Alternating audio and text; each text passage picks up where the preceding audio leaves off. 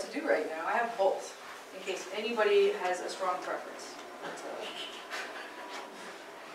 Yeah, we all read the title. Yeah, I mean, here's the title for this one, and then I think, where's the other one? There's that one, there's this one, you know? Then we walk away. What? Then we walk away. Oh wait, you want this one, and then, or you walk away? Okay, everybody's fine with this one? Good. Like I said, I don't know. To be honest, like,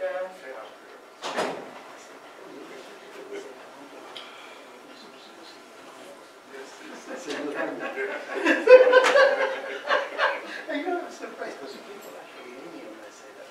So you're the exception. We see that much in countries. Starting to doubt myself.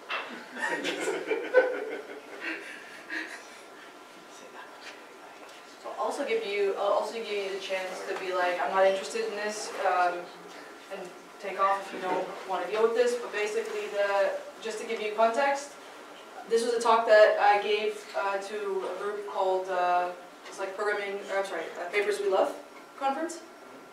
So this is like you know, this is basically meant to be kind of like a little bit of a summary of some of the, like a very quick summary of several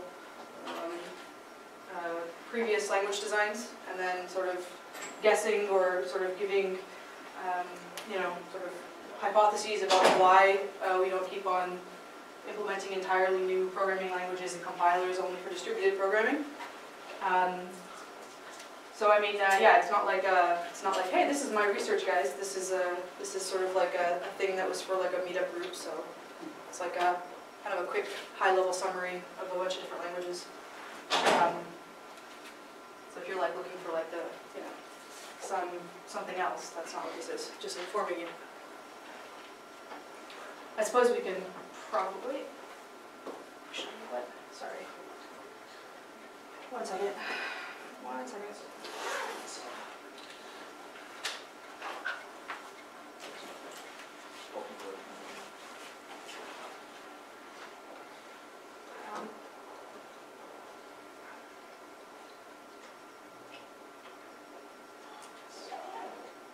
Better? Okay, are you guys like, I mean, so this is actually my first time ever even participating in Splash UI, so I also don't have like a very good feel for the group of people who come to this. Especially given that Jan has managed to involve the meetup groups in Boston, so it seems to be like really a mixture of people, like long-time academics and people who are working in startups in Boston, so just a heads up, but I guess this is how it's supposed to be. Anyway, so as I said, I'm just going to start now, it seems like people are here. So, as I said just a moment ago, if you just walked in, this is kind of a, you know, the purpose of this talk is really to give a summary of some various distributed programming languages, to give kind of a high-level view of some of them that have existed over the years, and then kind of to sort of, you know, hop over a few more in the last few years and sort of try to answer the question about, you know, why aren't we developing new compilers all the time only for distributed programming? And this talk came out of a course that I taught at Northeastern University in the fall of 2016. It was a research seminar, and we had you know, it's actually very cool. It was lots of PhD students and master's students and bachelor students. It was kind of like equal thirds. Made it really fun, and actually everybody even kind of helped write kind of a chapter of like an online book, basically, that we wrote about various sort of building blocks for distributed programming. And so in case you actually, you know, you want to poke around, it's called the website. So it's not meant to be easy to navigate, because I don't want people to think that this is like, you know, some beautiful, wonderful, finished thing. But the URL is distprogbook.com/ and then choose a chapter. I don't have a landing page, because like I said, I don't want this to be, it's not finished, so I don't want this to be something that people like regularly refer to as it's changing. But you can poke around if you want. And since this is a talk that I originally gave with, you know, this Papers We Love group, you know, I always like to sort of give the folks that work at startups and whatnot like this view of what I think research actually looks like, because I think to them it looks very different. And I mean, you know, I think research is actually very, very animated, and I think that, you know, if you are like working in a startup or something and you're kind of iterating very quickly on like these short windows of time, maybe it doesn't seem like it's actually animated and moving very fast from the outside. Instead, I think that people think that research kind of looks like this, where you've got you know, nothing happening over long periods of time, and everything is delivered via PDF, and you know, these things, some of these things have a tendency to be maybe way too divorced from reality, with like these motivational statements that lack kind of real-world context, right? Like, I mean, I think this is the view often of research, whereas I tried to, you know, show them that no, I think instead actually research is a little bit more animated. There are these multi-year, long, evolving sorts of animated debates that form, you know, entire fields between different researchers. And I mean, maybe it looks kind of crazy on the outside, but it's crazy race between a handful of researchers that happens to just be delivered via PDFs every year or two, right? You know, if you can start like piecing together some of the interesting points that came out of one paper that influenced another paper, I mean, you know, you start to see it in this more animated light. And yeah, I mean, I don't know, I like pointing this out to folks that don't actually participate in the whole research world. And at that point, you know, like, okay, if you write a bunch of software for some startup, then you probably know of a couple of distributed programming languages. But somebody's got to name one that they know to use for distribution. What is like a very popular one that everybody's using nowadays? Java. Okay, it's kind of a distributed programming language, sure, but like, what's more, you know, distribution first? Erlang? Yay! Yes, everybody's talking about Erlang. Everybody uses Erlang. Lots of people use Erlang, actually, even though it may not seem like it. But there's, of course, lots of others, and many of them did not catch on in any sort of industrial context, and some of them aren't even programming languages at all. Some of these are libraries. And today I'm just going to, I mean, you know, I want to show some interesting threads between them, but I can't talk about all of them, so I'm going to hop around between these 6, just to kind of give a quick. Or 7? Oh, there is 7, yeah. Right. Oh no! More time spent, so I'm going to have to ramble longer. It doesn't yet. I know, some of them don't count as languages, but you know, we're going to talk about that. Anyway, yes, these things that are programming models for distributed programming. Yeah, so I'm going to hop through them, and we're going to talk about maybe some things that are similar and different, and where some ideas originally came from that we use now.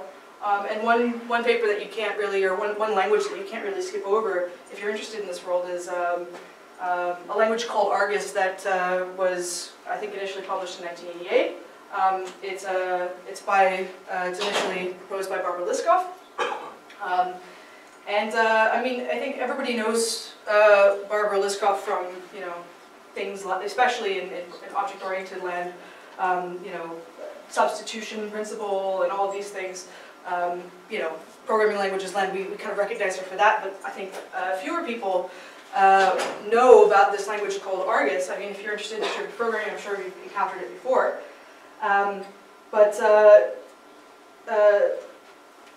Yeah, I mean, it's an interesting language, and we're gonna hop through a few points about where it came from.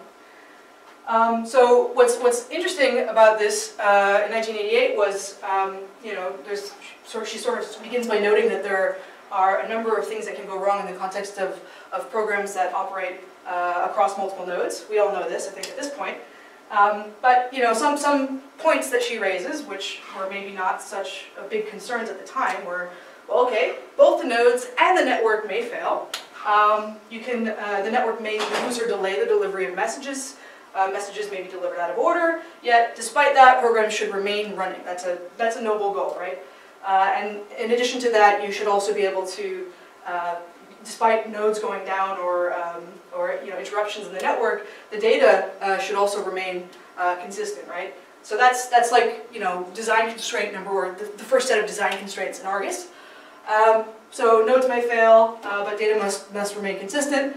And I mean, this kind of translates into, okay, we should have then strong consistency in this language where distribution is a possibility. So that was kind of like design constraint number 1, or design decision number 1. And she brings up in this paper this example of a banking application. And basically, she points out that, you know, you have various concurrent activities that may interfere with one another. So one example is a transfer. So if you have a transfer running concurrently with audit, the audit might record a total that includes withdrawal, but not the deposit, right? So these things are, you know, they might interfere with one another, I guess, is the observation here. And then if you assume that something crashes, or you know, maybe a crash immediately after the withdrawal, then you know we should be able to have some kind of like you know, okay, well something crashed, so we have to fix this, right? So in this case, put the money back into the from account, or wait for the transfer wait for the transfer until the other wait to complete the transfer until the other machine recovers, right? So this is like a motivating example in 1988, which was not too far-fetched. And she proposed, okay, well, given this problem, and given sort of like this observation that you know, things may fail and we should probably try to, you know, keep consistency in the language, she proposes Argus. And sort of the main sort of like the main kind of concept. There's two main concepts that Argus introduces. The first is this idea of a thing called a guardian, which is a special object that basically so you make requests to it and it runs processes or procedures, excuse me, in response to these requests that are made remotely.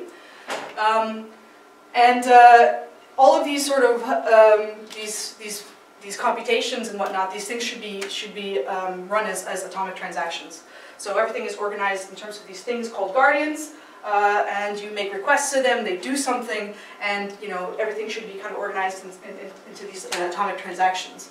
And I'm going to just you know, read the sort of the quote here. To solve the problems of concurrency and failures that we just kind of talked about on the slide before, Argus, basically the idea was that Argus would allow computations to be run as these atomic transactions, which she names actions, and you know, everything is sort of coordinated with these things called guardians.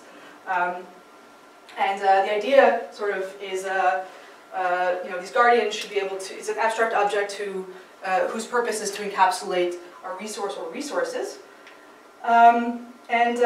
You know, basically, this is actually a picture, and I think the picture is missing some pieces.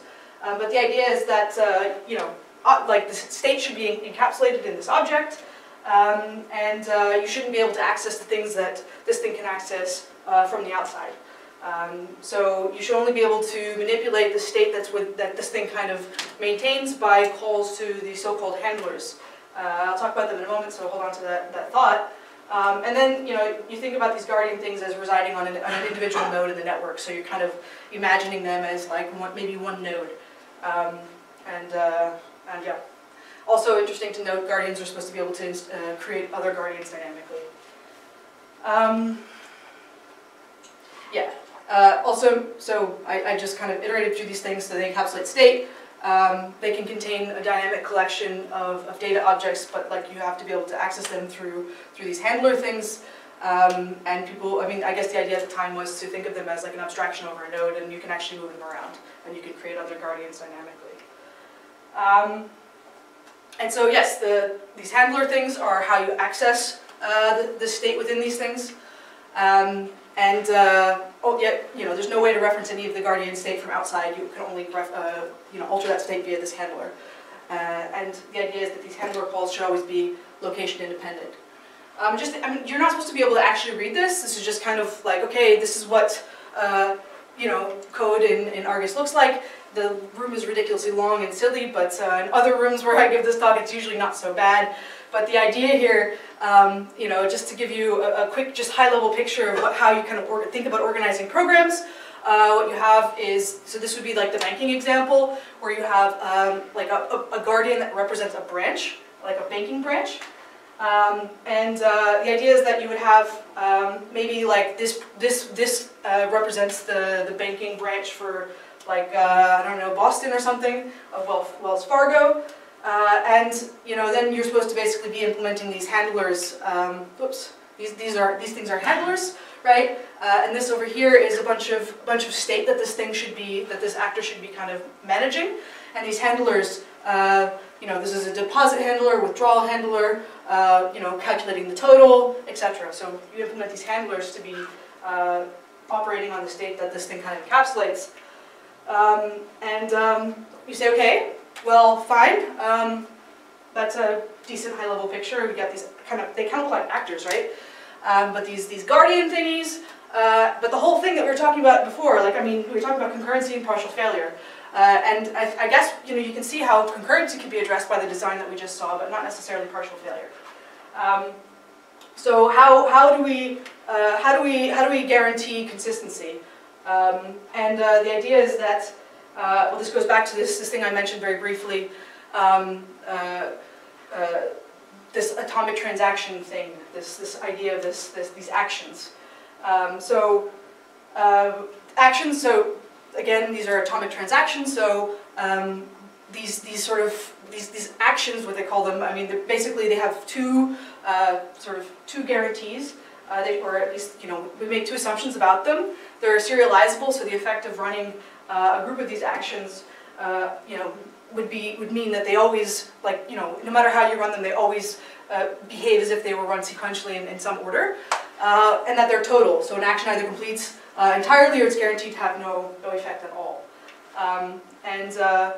You can look at it like the serializability side solves the concurrency problem, and the totality solves the partial failure issue. And then you might ask, okay, well, what about recovering from a failure? It's actually kind of interesting. There's this idea of versioning in Argus, where you should be able to recover from failures based on sort of rolling back to previous versions. And so you keep these versions in some kind of volatile memory on each node, and then you roll back in the case of something not being able to be atomically completed. And everything is done via, all of the actual communication between these guardians are done via RPC. So, I mean, this is just like a quick, hey, look, this is Argus, this is a thing, it's kind of interesting, it was 1988, and this was the idea, and banking was the application that, was sort of focused on in this paper. Yep? In the previous slide, actually, it really says in volatile memory, because the databases usually try to keep that in persistent memory. Yeah, sure. Yeah, so yeah. It's not the typo, just no. Okay, yeah, thank you. Yeah. Okay. And one other interesting thing to note is that I mean, not in the paper that I just ran through, but in a follow-up paper, promises were actually proposed initially in Argus, and they were typed, and they're very similar to the idea of a promise now. So the idea of some kind of container or something that has a type that is meant to be eventually completed, and it should all be completed asynchronously with these RPC calls. And this was, I think, 1989 or shortly after the initial paper. So this is also proposed as part of Argus. So then, how was Argus realized? To somebody implementing languages in 2018, it would be very painstakingly in that the compiler was completely coupled to the kernel. It required a specific research version of Unix to be able to run it. Right, it's basically all baked together. So I mean, nowadays that's not so much how we implement new compilers or languages.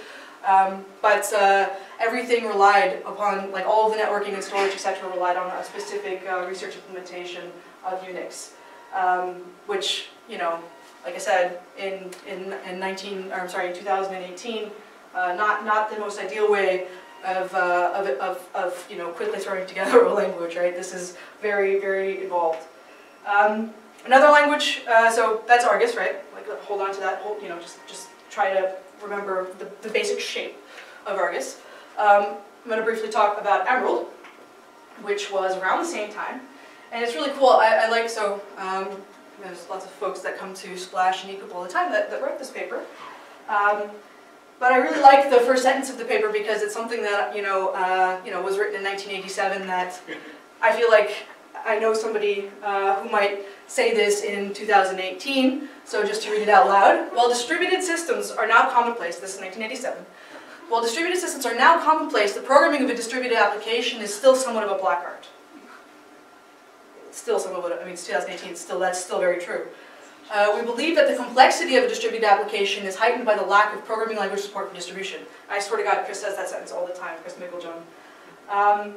Anyway, so like I said, several of these folks, you might recognize them. This is when they were a little bit younger. But, yep. That's an aside. So, just to give you some context about what this language is and where it came from, so okay, it's programming language support for distribution. What does that mean? So now we're in object-oriented land. Emerald came from, it's actually an extension of an extension of extension. So pre-Emerald, the authors of this paper started with a language that was called Eden, which is itself an extension of another language called concurrent Euclid.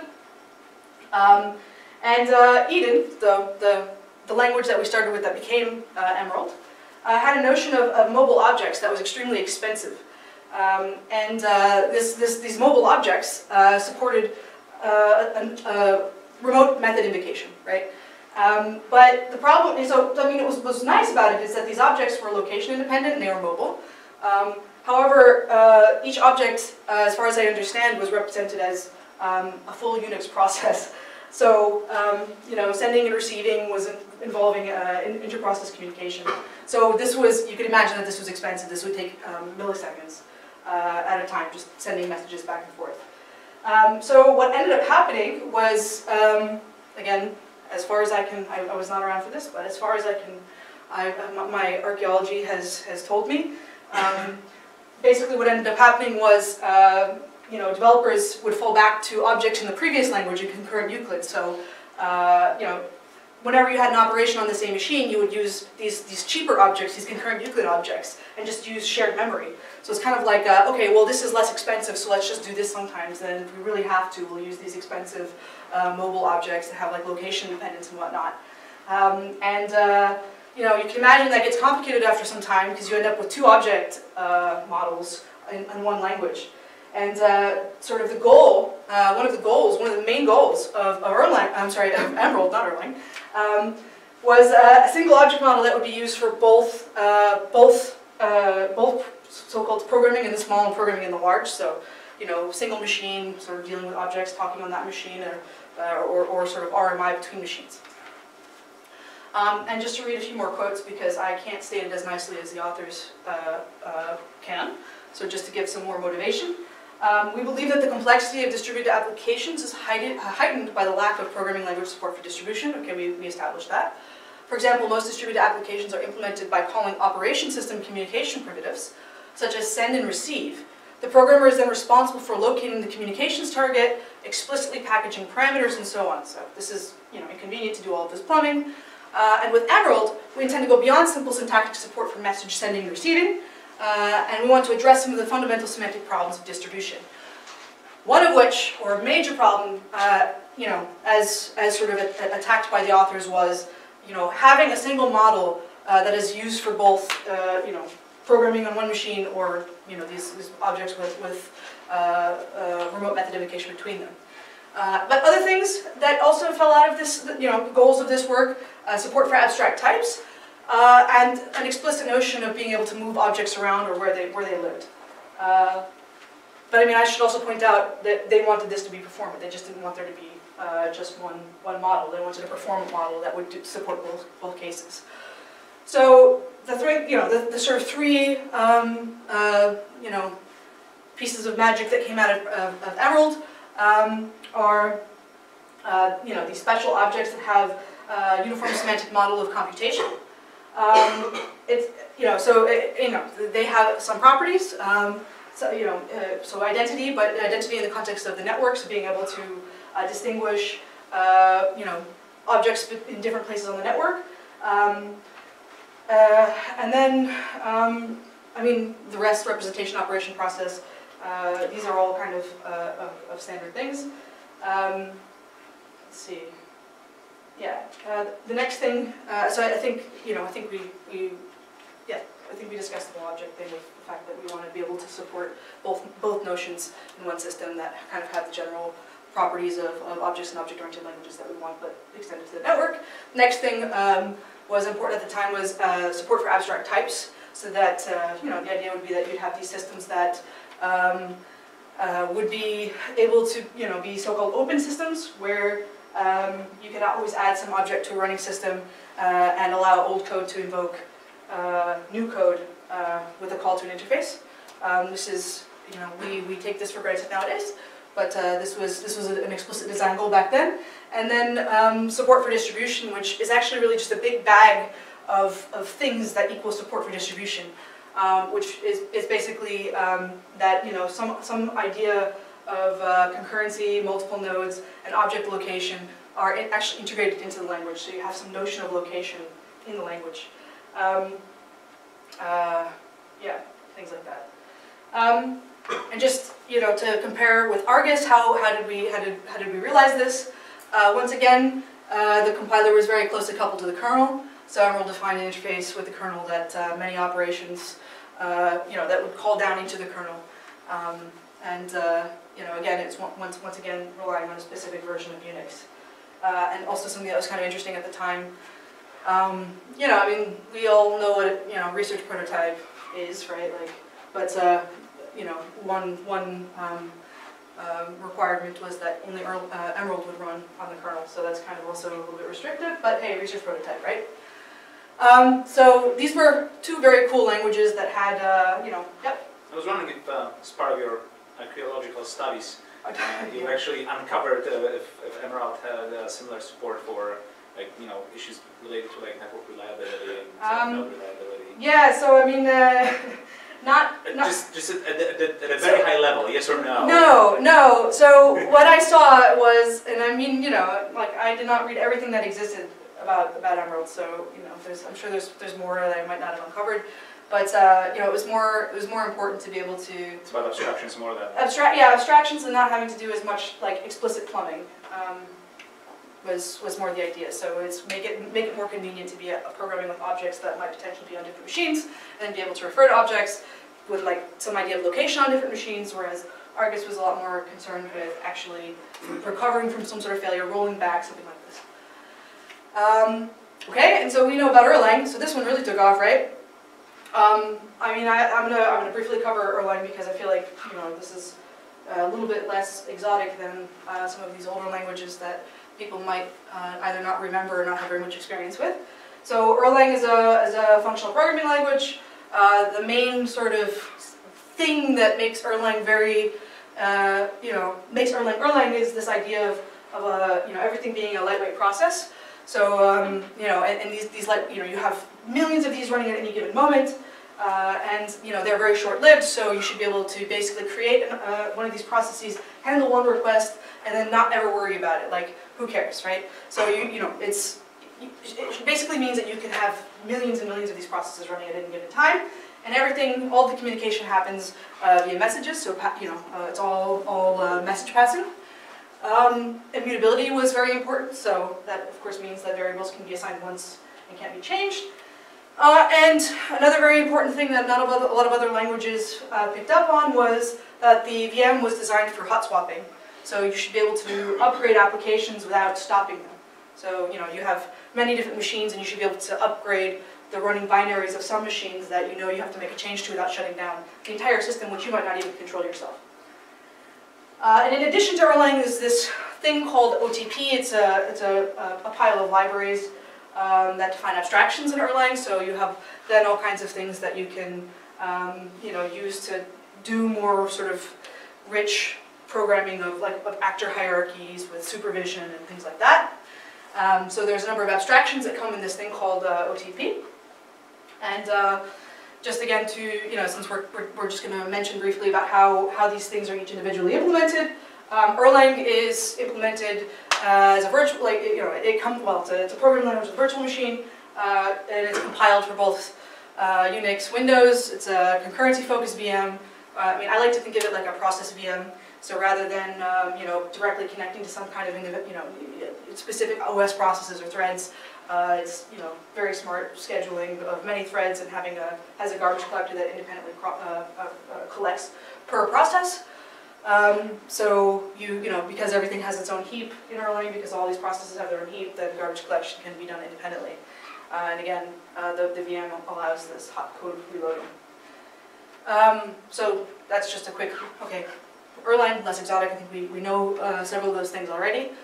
Another language that's totally different from any of the things that I just mentioned is called Linda. I presume people have heard of tuple spaces. Yep. I mean, to me, it's so different from all of the others that it's shocking, right? And what's cool, or what's interesting about this paper was that it was proposed as an alternative to message passing because point-to-point communication was considered not good.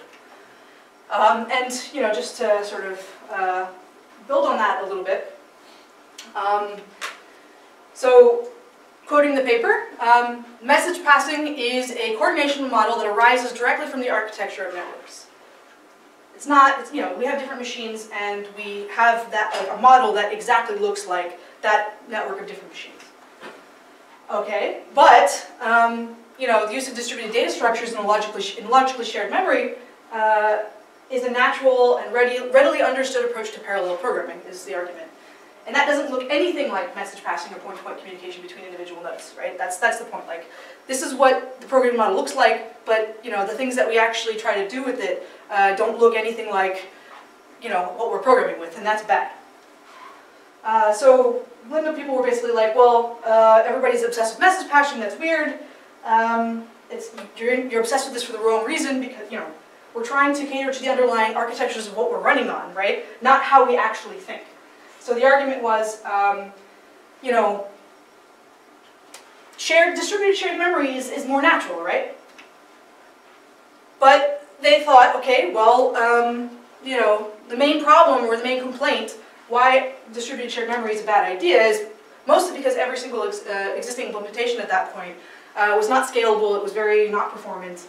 So rather than trying to fix that, sort of the principal argument in the Linda papers were that, well, what if we come up with a better way, right? And so the claim, like the main claim of this paper was, again, message passing was developed as a consequence of this complaint about making our programming model look like what we're actually running on. And in order to cater specifically to non-shared memory architectures, because that's bad, right? And they believed, okay, we think that a scalable and efficient implementation of shared memory is possible, and Linda is kind of that attempt. And this was all realized in this idea of tuple spaces. Tuple spaces are virtual associated logically shared memory, so content addressable logically shared memory. And the way to think about it is that, tuple spaces contain tuples, right? Like, it's a big surprise. The idea is that each tuple, each field in a tuple contains data in the form of, one of several valid types. So even things like arrays and structs. But what you think of is actually just a bunch of tuples where, what you want to do is actually operate on them and be able to put these things into the so-called tuple space and be able to pull them out somehow. So the idea is basically like you produce pieces of data like this, you put it into this big distributed shared memory thing, this associative distributed associative kind of array. I'm sorry, logically shared memory, and you take it out, right? And there are different ways to put things in and take things out. You can do it serially or in parallel. So you have a couple of operations that for creating and inserting, or for pulling out, or reading out some of these things. So the two main ones are serial. Are out and eval. Out is serial, so just one by one create data and insert it serially via this thing. And a parallel version where you evaluate, you use it to create tuples in parallel and insert them, basically. And okay, I keep saying it's an associative logically shared memory. Cool. But what does that mean? It means that these things, they don't have any addresses. You have to pull them out via what's inside of them. You basically, you can come up with combinations of things that are in their fields to try and find them and pull them out. And the operations that you use to do that are read and remove. So as it sounds, read basically finds something that matches some kind of pattern that you give it. I'll talk about that in a second. And then it sort of destructures it and consumes it by the thread that actually runs this code. And then remove does the same thing, but it actually pulls it out of the tuple space so it cannot be consumed by anybody else in the future. That's kind of the idea. But like I said, this is all based on patterns, which mean, you've got maybe a tuple with, I don't know, in this case 5 elements. It will pull out a tuple, the first tuple that it finds with this value A in the first field, basically.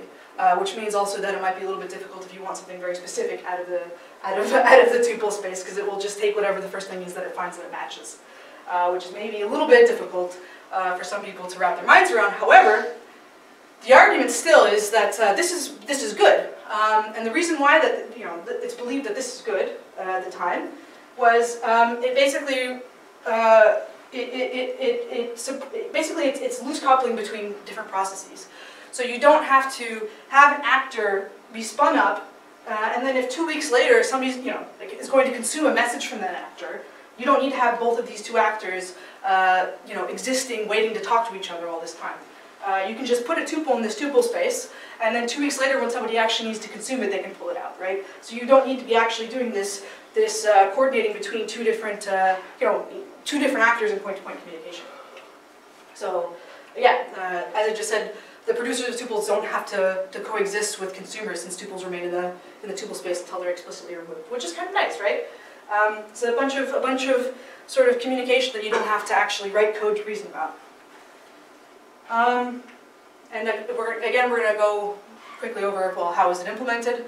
A language extension. So the Linda parallel language was actually, I guess it was, there were variants for C and Fortran that automatically generated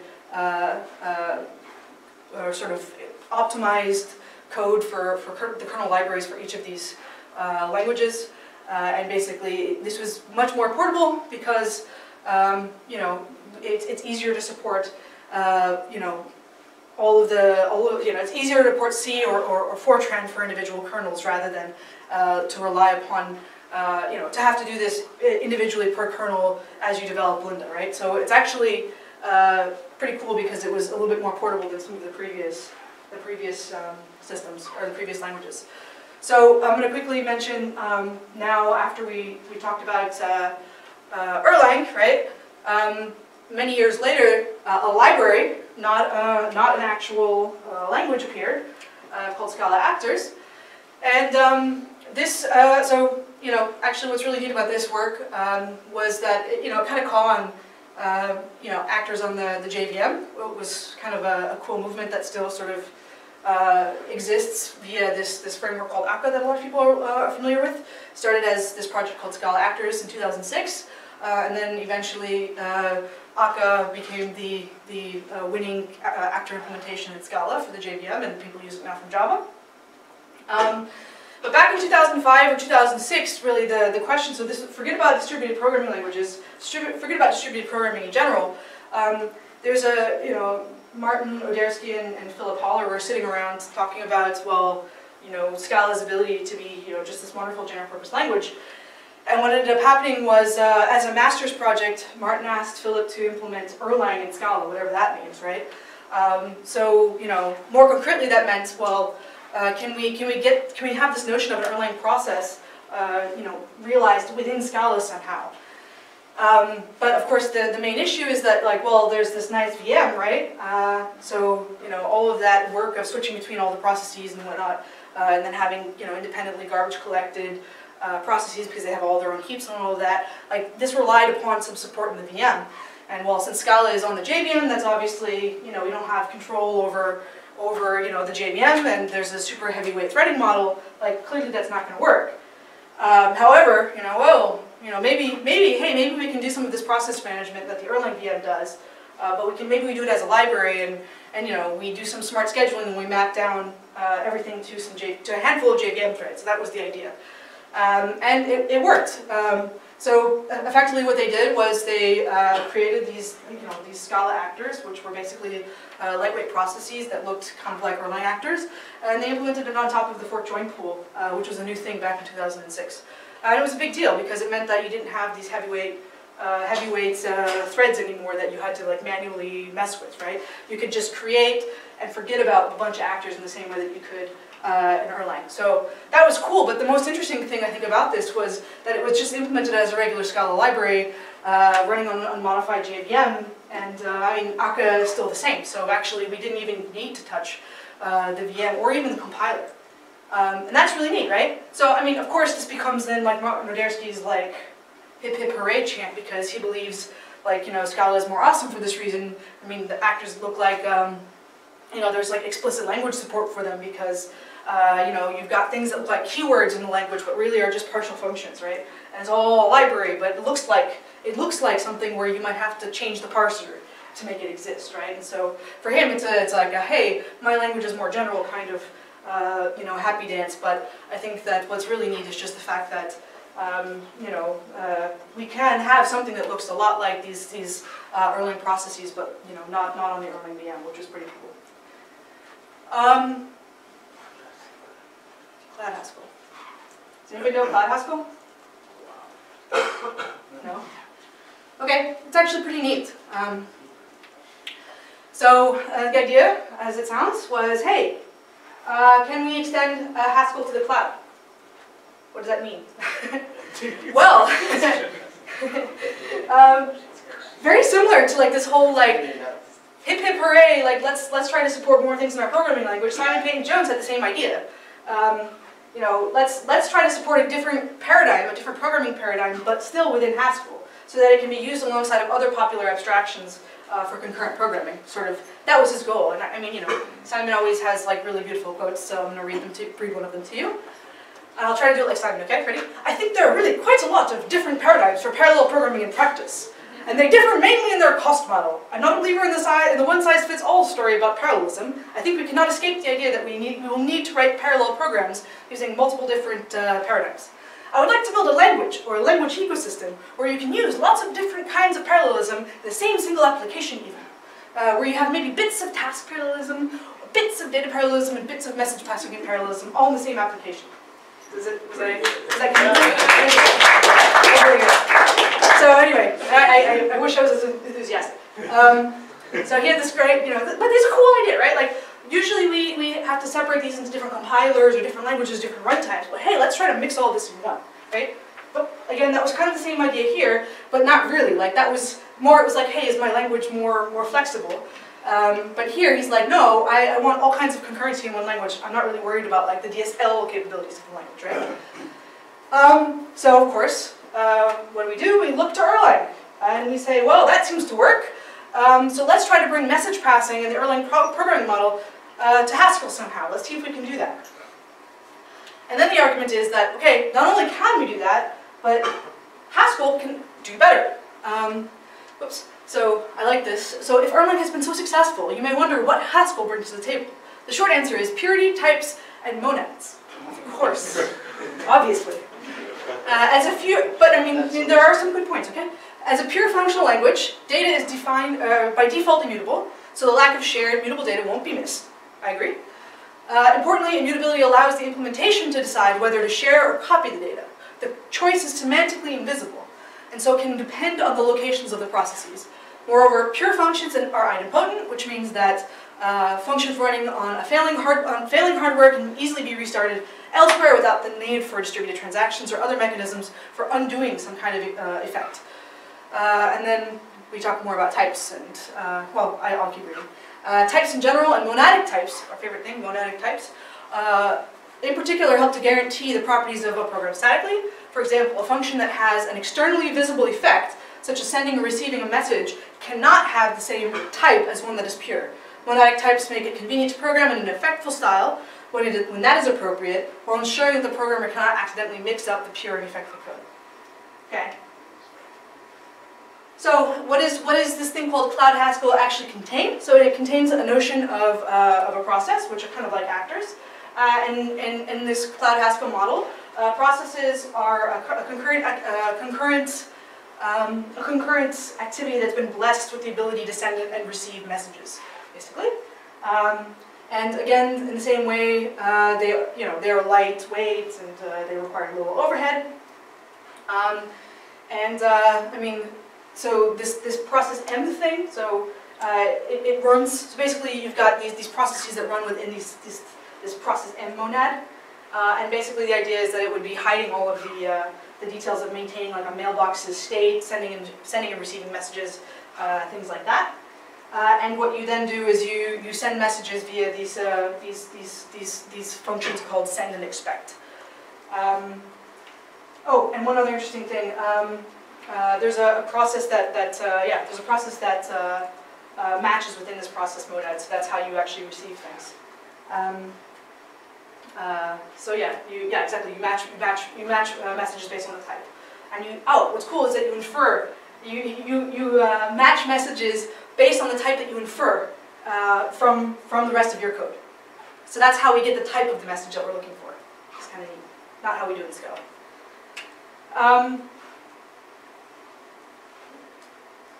This is not very interesting, except so messages are just pieces of data. Sorry, can you go back a slide for just a second? Yeah. Can you explain the type signature of the expect function here? Signatures. These are signatures. Yeah, no, for the expect function. So we're taking in a what does expect do? So this is the thing where we're like it's like a receiving thing, right? And it has to, so we're receiving something we're receiving an A that has to be serializable, which I'm going to talk about in a second. And then it's all it's all sort of like wrapped up in this, like we get the result is like this process M thing, right? Which kind of hides a lot of the details of what it actually does.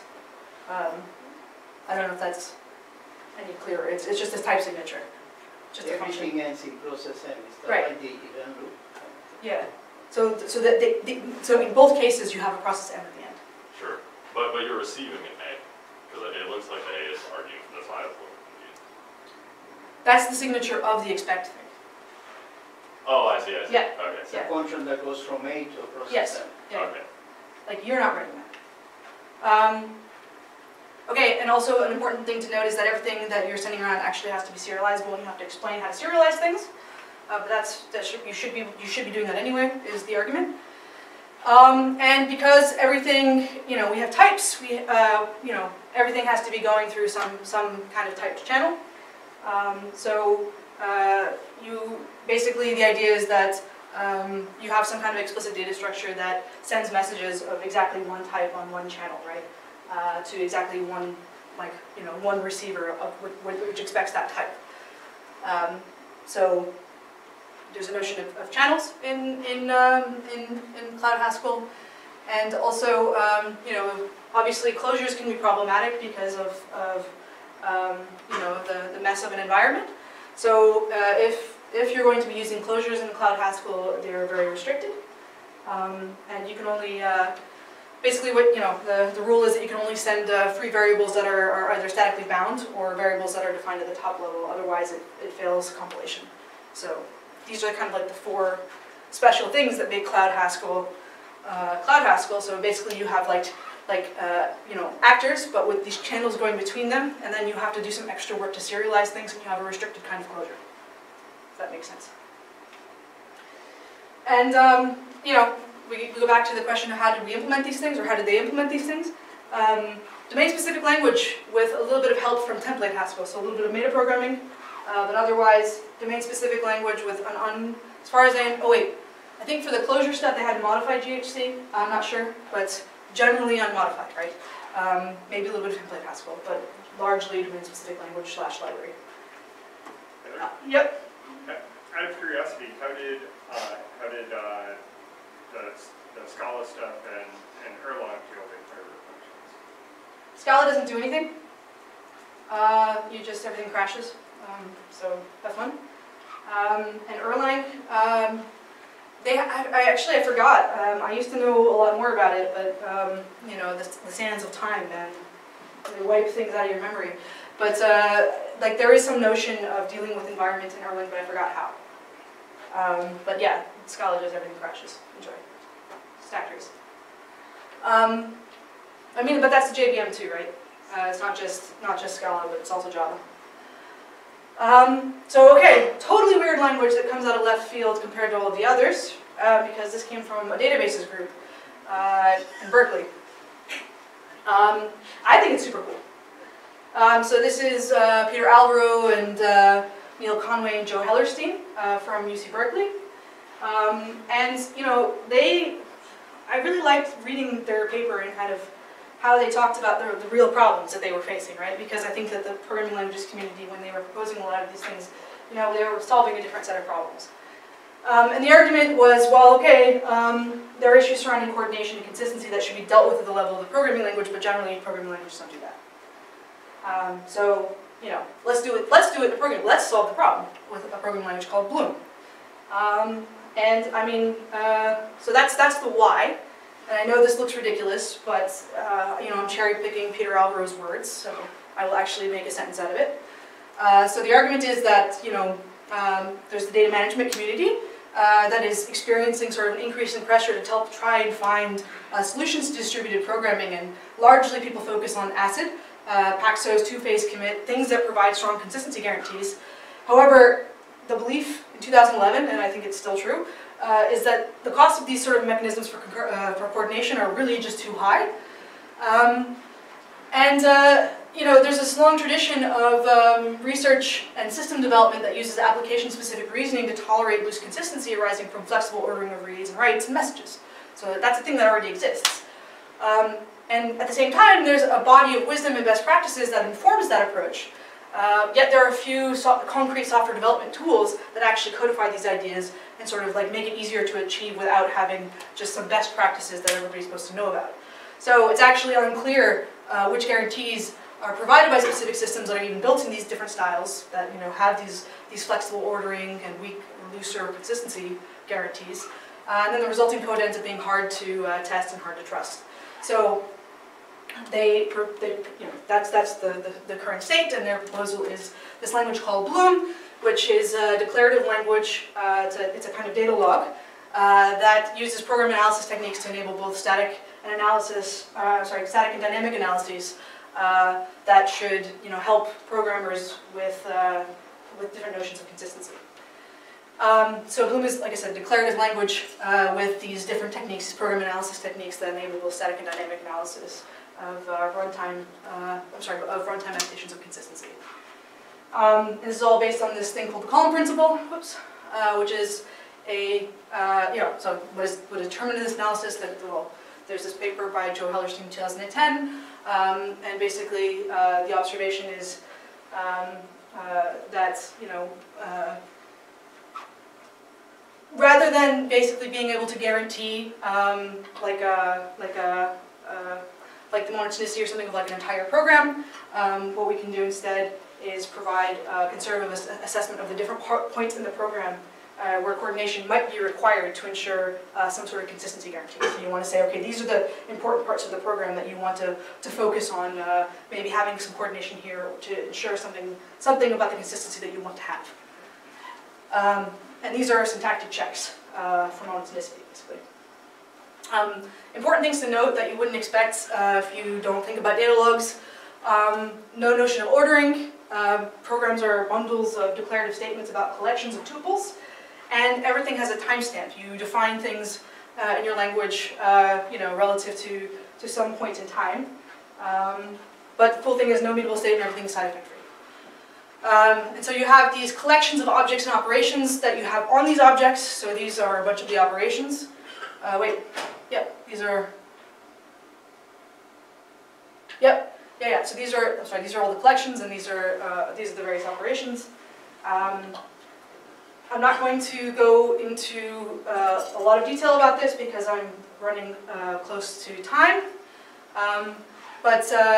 There are also things that, like, in addition to these sort of simple operations, like these declarative operations, you also have these, you know, things like map and fold and stuff, or map or whatever, reduce, you know, you end up with these programs that kind of look like, yeah, I mean, you know, like these sort of like map reduce kind of programs a little bit, it's all in the context of these modules. You define all of these programs in a module, and actually the order of the statements don't matter because, again, this is order, like, you know, Bloom is meant to be this language order should never matter, right?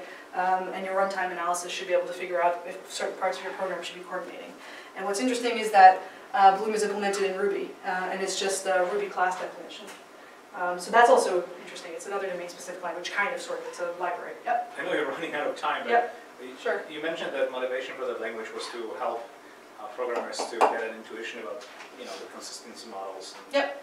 But I don't think that was exactly it. I think it's more just languages don't have any support for consistency was the argument, and so let's point to specific points in the program with this static analysis that will say where you should be introducing coordination. So I don't think I don't think the intention was, hey, let's teach people about coordination, but like let's try to catch where they might have to coordinate and tell them where. I'm going to talk about this for 2 seconds, and then I'm going to start to wrap up. But there's a language by Chris Mickeljohn and Peter Van Roy called LASP. It's ongoing work, and this was a picture of this language in 2015. So now it's 2015, right? So let's forget about it's like tuple spaces and sorts of problems, or like the bank accounts and things like this that we were talking about in 1988. Instead, the applications that we're looking at are things like mobile games, where they're available, they're on and offline, right? You have like Internet of whatever things. Also, everybody loves ad counters. These things kind of operate on and offline. And coordination is a ridiculous idea when one app has to make calls to 3 dozen different services while it's being used. You have a UI that's just making like 30,000 requests to different things, and you don't want everything to be blocking, right? So this work is basically all about trying to, certain parts of your application have to be replicated sometimes. And the idea here is, okay, well, we take this notion of a CRDT, which I think a lot of people have begun to hear about in recent years, but build these things into the language as like the data types that you operate on. And just to give you a quick, 2-second introduction to what a CRDT is, you can think of them as a data type that can be replicated all over a network. And if you update a local copy of that thing, you can be guaranteed that eventually the other copies on other nodes will have the same, be eventually consistent. Your 2 replicas will be consistent eventually, and operations can happen in sort of different orders basically, but you all are guaranteed sort of like the same consistent view of the data eventually when things eventually coalesce.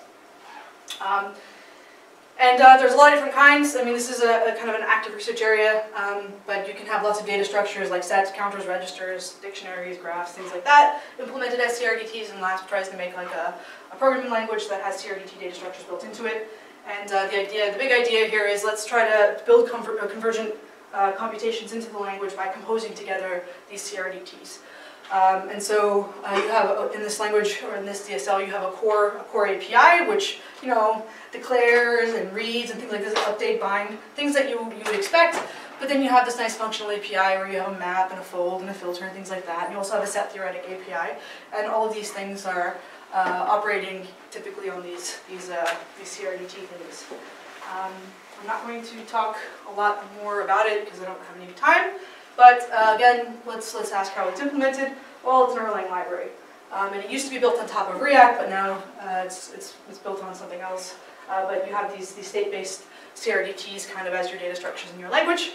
And cool. So Erlang library. So wait, like let's think about it for a second now. Okay, so I think that was like 7, right? Like we went through too many. I hope you're all exhausted. But then I didn't answer the question, like what happened to all the distributed languages? I kind of just went through time, right? We started with a bunch of compilers that were coupled to kernels, and often required a specific kernel and couldn't even run anything else on the same, in the same kernel. Like only this Emerald application, for example. And eventually things became more portable, and then we saw a lot of languages being realized as effectively domain-specific languages. So my argument, I guess, is that I don't think that distributed programming languages actually went anymore. Like let's think back to the Simon Payne-Jones quote. Let's try to mix different concurrency. Let's try to make different concurrency models within the same language. But now these are distributed programming models that are implemented as DSLs now, or libraries, or whatever you want to call it, depending on the language and how you embed it in your language. Oops, wrong way. So, things that people are beginning to propose, I mean, we're proposing nowadays programming models more than actual new languages and new compilers, and we typically embed these things in an existing language. And so if we go all the way back to, like how I kind of started the talk with this, like, silly animation, I look at this kind of like a text message kind of conversation where you have, you know, different languages making interesting points, right? Or if I go, we summarize all the things that we just saw. We have Argus appearing in 1988, around the same time as Emerald. Emerald was 1987, I think. But they're roughly around the same time, and you have Argus appear and say, hey, consistency is important. We should have support for strong consistency in our language, but also, hey, partial failure is important, you know, nobody worries about that. RPC is cool, we should have that in our language, and, you know, eventually promises appeared. So, like, these are the important things, and then Emerald appears. It's like, hey guys, you know, we should have a, you know, object-oriented programming is awesome. We should have one unified object model for, you know, for our distributed programming language, and not only that, but our objects should be mobile. And they should be efficient too. It shouldn't be just some slow thing that barely works. They should be efficient mobile objects. So object-oriented programming, mobile objects, yay. Erlang appears, well no, guys. Message passing is the most important thing, and we should have many lightweight processes. They should be many and light. They should be totally independent so we can garbage collect them too, right? That's what's important. Linda appears and kind of comes out of left field like, guys, you're all wrong. All of you are totally wrong. Actually, message passing is totally crazy. Because it requires all of this, like you have to think about individual machines in the network, and you have to be doing point-to-point communication between them. It's a lot of effort to think about it. Shared memory is actually intuitive, and it's natural, and I mean, what if we made tuple spaces efficient? Like that would be great, right? So if we could think about shared, you know, programming with shared memory and not have to worry about point-to-point communication, and if we made this efficient, that's more awesome, right?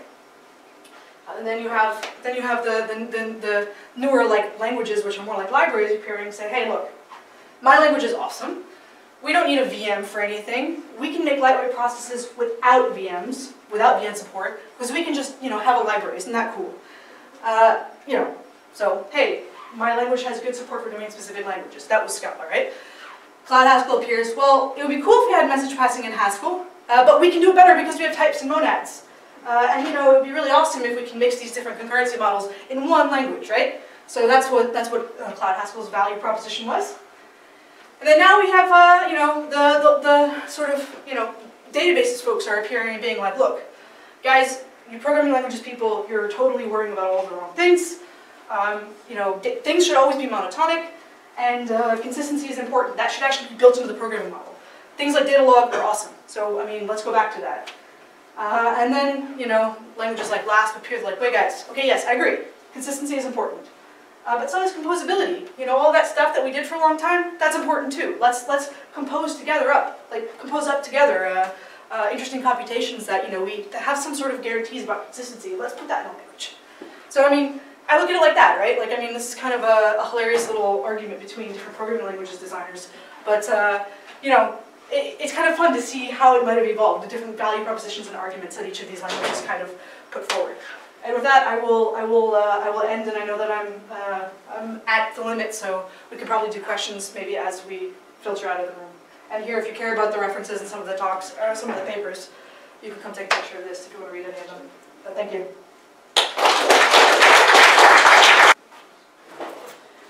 Okay, can everybody hear me in the back? Good. So today I'm going to talk about paradigms of probabilistic programming. Before I dive into the technical content, though, just a few words of motivation. So we might have forgotten, but 10 years ago, I actually think there was the sort of early signs of peak excitement about machine learning and big data. So, for example, the editor-in-chief of Wired wrote an article saying that the data deluge was going to make the scientific method